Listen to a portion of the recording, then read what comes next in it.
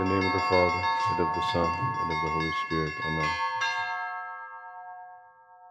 We hear from the words of St. John the theologian that those who would not come to Christ, those who would not come to God, would not come to the light, lest their deeds should be exposed by the light. And we find throughout Scriptures, from the Old Testament, throughout the lives of the saints, that the one who is closest to God, and as one comes closer to God, one starts to see himself more, since he comes closer to the light, and truly his deeds are exposed by the light. Naturally, one of two things would happen. One would run away from the light, or one would come closer to the light. One would grow in pride, or one would grow in humility. The closer we come to the light, the more we see ourselves. And as St. Nikitas Stethatos says, who was a disciple of St. Simeon, the new theologian,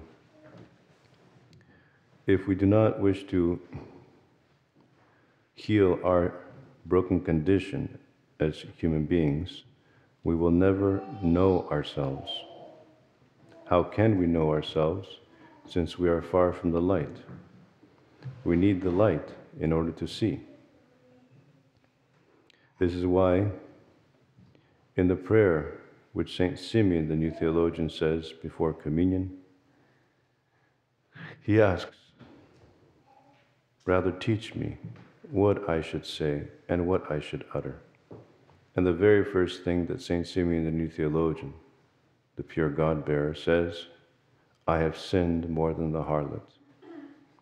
Under divine inspiration, since he asks our Savior, "Teach me what I should say," and that's what he said. Abraham, the prophet, the patriarch, when he had audience with God, as all the prophets, would see their nothingness, and he said, "I am dust and ashes." I am now speaking to God, and I am dust and ashes. Peter, the holy apostle, when he recognized Christ through the great miracle, said, "Depart from me, O Lord, for I am a sinful man." The centurion said, "I am not worthy that thou shouldst come under the roof of the house of my soul." The prodigal said, "I am not worthy to be called thy son. Receive me as thy hired servant." And now the publican says, "O God, be gracious to me, a sinner." We find now, in this blessed time, how to pray. We find a means to pray, since today is the first day of the Triodion. The Triodion is the period where we prepare ourselves for Great Lent. Pascha, the Feast of Pascha, is the feast of feasts and the festival of festivals, as we chant on that blessed night. And so there are different levels of preparation for this great feast, since the feast is celebrated commensurate to our spiritual state. The feast is understood commensurate to our spiritual state.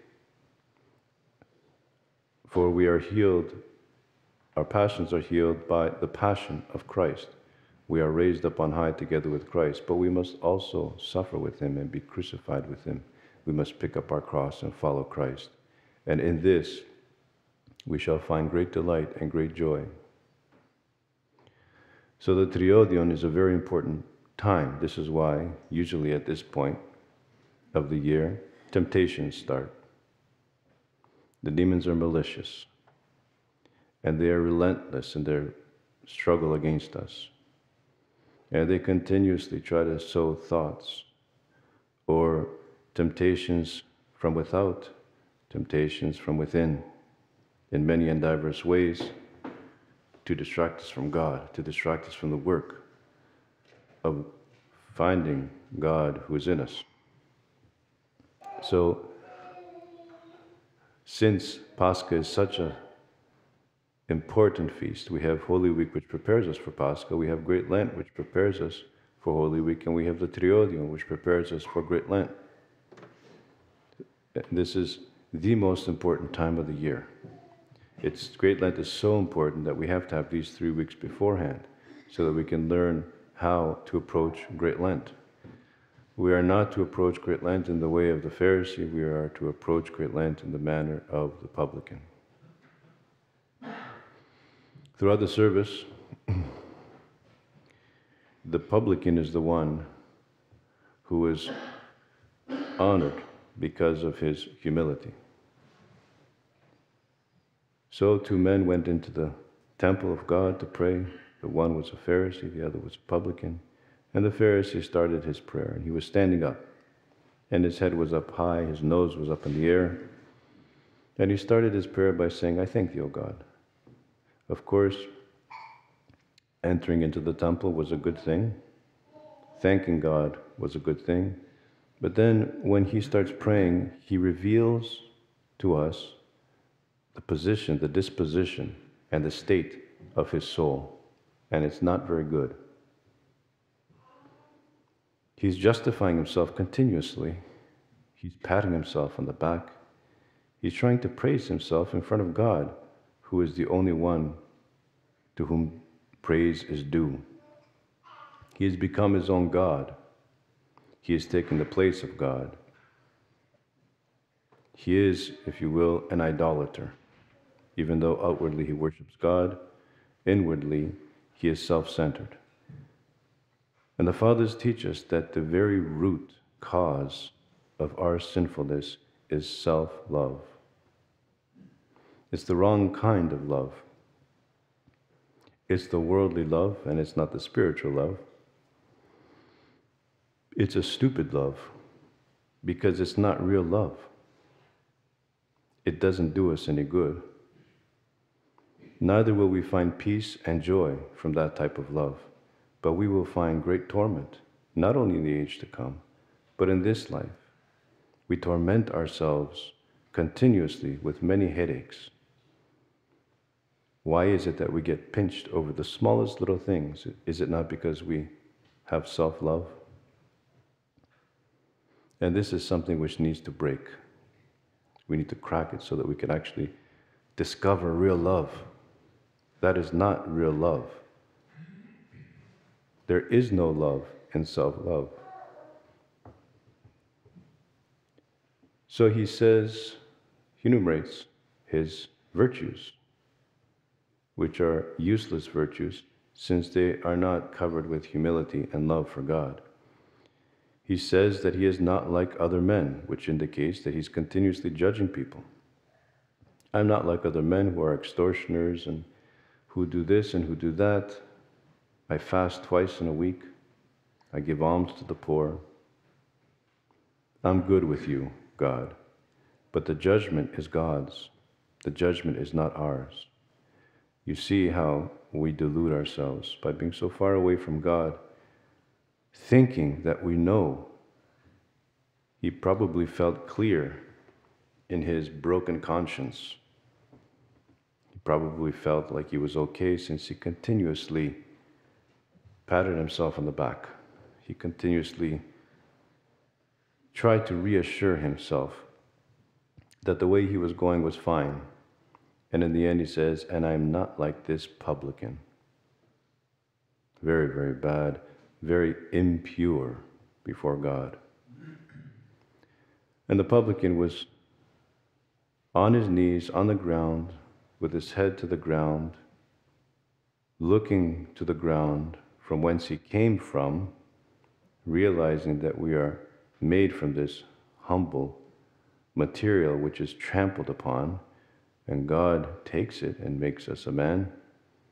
And he says, O God, be gracious to me, a sinner. And he would not so much as lift up his eyes to look up to heaven, since he understood his unworthiness. He concentrated within himself his sins. In such a state, slowly, this person will find God. The Fathers teach us concerning the Jesus prayer, concerning noetic prayer, which none of us really have attained, because of our unworthiness and because of our lack of zeal and because of our self-love and because of many other reasons. And they say to tilt the head towards the heart. And he had his head closer to his heart and closer to the earth, as we said, from whence he was taken. So now this is the way that the Fathers teach us that we must begin. It's the very first lesson that we have for our embarkation, for our beginning of this great period of Great Lent. And many of us have been coming to church for many years and hearing the same thing, but because of our pride, things are not penetrating. Things don't make sense to us.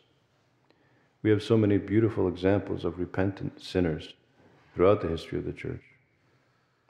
There was one who reposed in the early 1900s, maybe 1918, who was from one of the worst cities in Greece in terms of sinfulness, from Kalamata. His name was Elias Panavoulakis.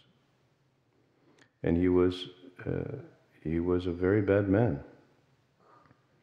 All the evil things that the world offers, he plunged himself into. And one day he went to a funeral, and he heard in the epistle that at the time of the departure of the soul from the body, we depart from death unto life. And that one little phrase touched his heart so much that he asked, "Is there another life?" And the person who was there present, who was a believer, expounded to him concerning the things of God, which are revealed to us by means of repentance. They become real to us because of repentance. The prayer of the Pharisee makes a person shallow.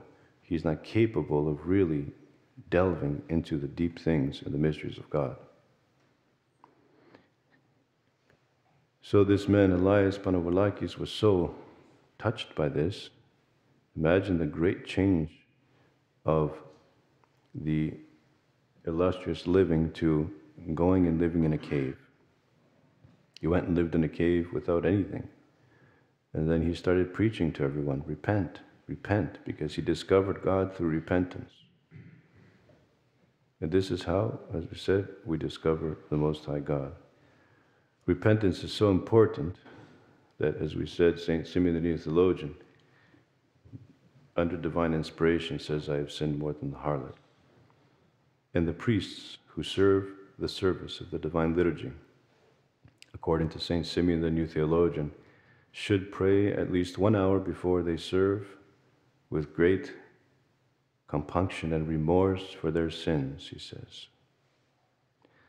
to make some type of propitiation for himself, but also for the people. This is something which, unfortunately, most of us do not do.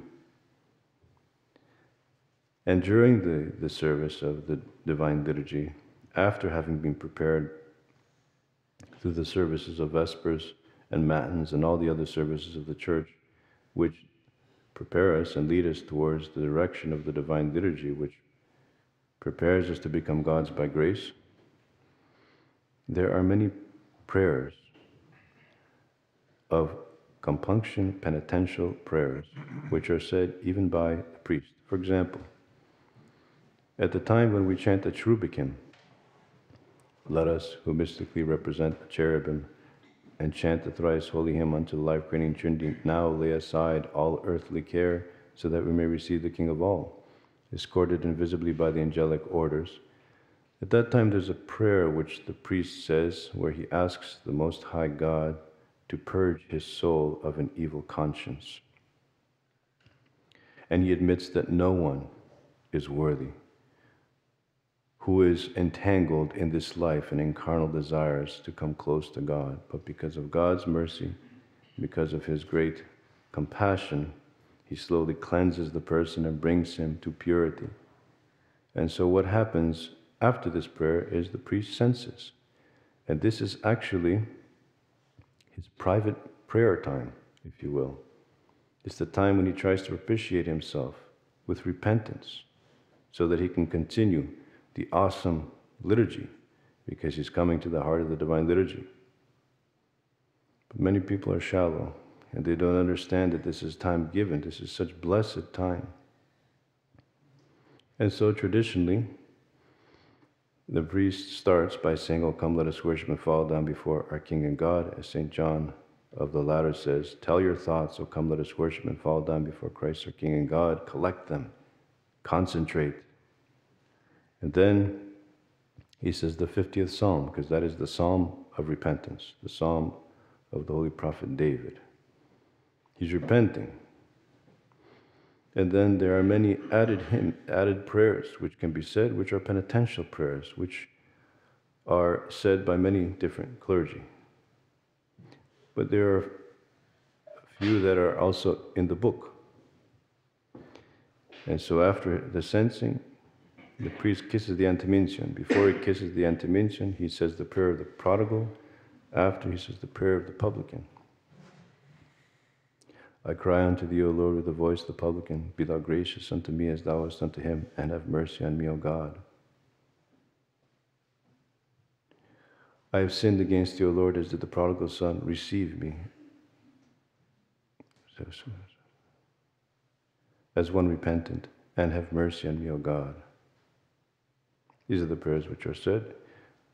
For what purpose? Because light comes to us by means of repentance. Repentance is not forced, especially if a person comes close to God and is close to the light. How could it be forced?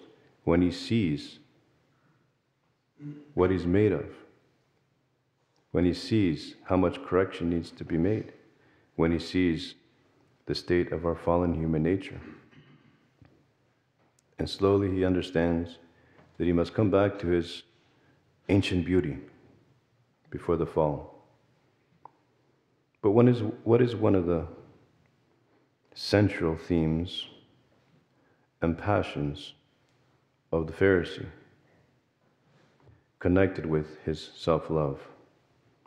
His self-justification. For in this we find that we were banished from paradise. Many people don't understand this. They think that we were banished from paradise just because of the disobedience of Adam and Eve, but not so. There was more to it than that. God gave them a chance. But because of the spiritual death which came to Adam and Eve, they were too dark. Because they listened to the voice of the serpent, who is venomous, they were darkened. And what communion hath light with darkness? And the Lord says, "Adam, where are you?" And Adam was ashamed because he sinned. He was naked of the grace of God. And our Lord gives him time. And our Lord tries to apply the therapeutic medicine by also speaking to Adam and Eve, giving them a chance. And all they did was justify themselves. They didn't say sorry. They didn't say we've sinned. Eve blamed the serpent. Adam blamed Eve. And on top of it, he said, "The woman who you gave me."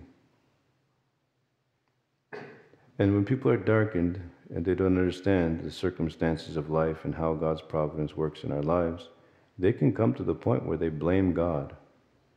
And you can be sure that at that point, the person is in deep darkness. It's God's fault, they think. And there is no responsibility on our part. Well, we have to follow the example of the publican, and we shall see, and we shall be able to understand these things, and we shall be able to understand that it is not God's fault, that it is the sin which is rooted in us, which needs to be expelled, and it won't be expelled overnight. So we should be very cautious about self-justification, because our Lord stresses that the Pharisee who was trying to justify himself in prayer was left unjustified, and the publican who was speechless, who had nothing to say, left the temple justified. Same thing happens in our daily lives. With humility, we can justify ourselves so easily. And yet we tire ourselves out, and we tire the other people out when we're always justifying ourselves, especially when we are unjustifiable. So we learn today that we must repent, and the period of Great Lent is, par excellence, the period of repentance. For how else can we receive the Lord who is resurrected and who ascended and send down the grace of the All-Holy Spirit? In this do we find God, as we said. In this can we understand the feasts of the Church. In this can we be one with God.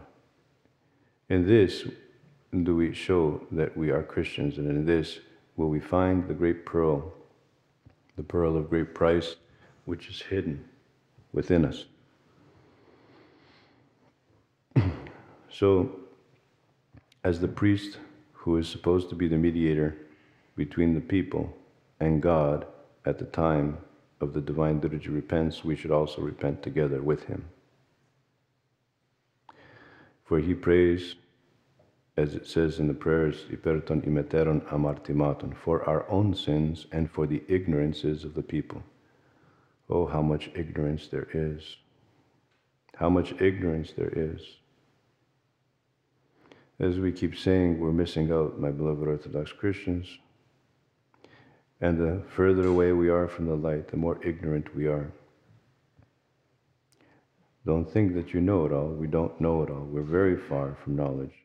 Since, as the Holy Apostle Paul says, the things of God are so deep. How can we even express them? There's no end to them. At least if we can scratch the surface. At least if we can scratch the surface by means of repentance and humility, we will be able to discover that those things which are the most important things for us. We will start to work for our salvation, and we will start, as we said last week, to offer fruits worthy of repentance. We will struggle with diligence, with joyfulness, with thanksgiving for the tools which the Lord gives us in order to repent. And fasting is one of those tools. Repentance. Repentance has many fruits. Fasting is one of them, of course. Prayer is the other one, prostrations, and so on and so forth. We can find our God by many ways. We need to offer zeal to him, and we should pray to him to give us the zeal to be true Christians. As St. Isaac the Syrian says, pray to the Lord that he will enlighten you, that he will send to you the same fire which he sent to the apostles and to the martyrs and to the fathers. And this is the fire which does not consume, and certainly we should pray that we not get burned by this fire, but it illuminates us. It enlivens us. It gives us hope. It gives us understanding. Let us today pray the prayer of the publican. O God, be gracious unto me, a sinner. And let us learn the power of the Jesus prayer. Lord Jesus Christ, have mercy on me. Since essentially it's the same idea, it's the prayer of repentance. And if we persist, we will receive illumination. Be very careful with the thought of giving up, because sometimes people get discouraged because they think that they're not changing. And this is a trick of the devil. The Lord is testing your faith and your patience. And the Lord is not a liar. He says, ask and you shall receive. And so we must persist. And if we think that nothing is changing, that persistent prayer is so well-pleasing to God. And there will come a time when the Lord will lift those things which bar us and which are obstacles in the way between us and God. With humility, our hearts will be open to the Most High God. With repentance, we will find that the Holy Spirit has his abode deeply within the soul of the Orthodox Christian. Let us honor and worship our one God in Trinity, Father, Son, and Holy Spirit. And let us pray that he deem us worthy to embark upon this most blessed path of the Triodion and Great Lent, leading us to the resurrection here and in the age to come. Amen.